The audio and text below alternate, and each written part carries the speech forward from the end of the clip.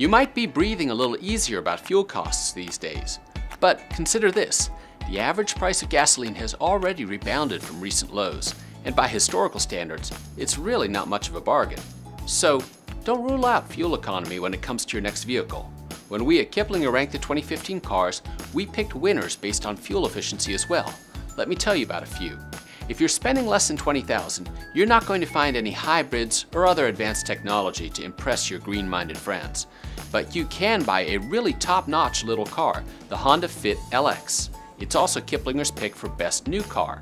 The Fit's revamped 1.5-liter engine now puts out 130 horsepower while still returning 33 miles per gallon in the city and 41 on the highway. Selling for a bit over $40,000 is BMW's entry into the alternative fuel field. The i3 will definitely turn heads with its design, which includes carbon fiber panels.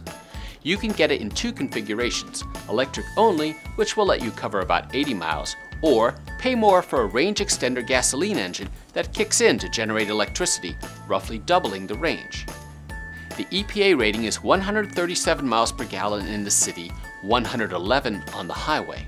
When it comes to pickup trucks, people more often think about payload, reliability, and style than fuel economy, which they assume is miserable.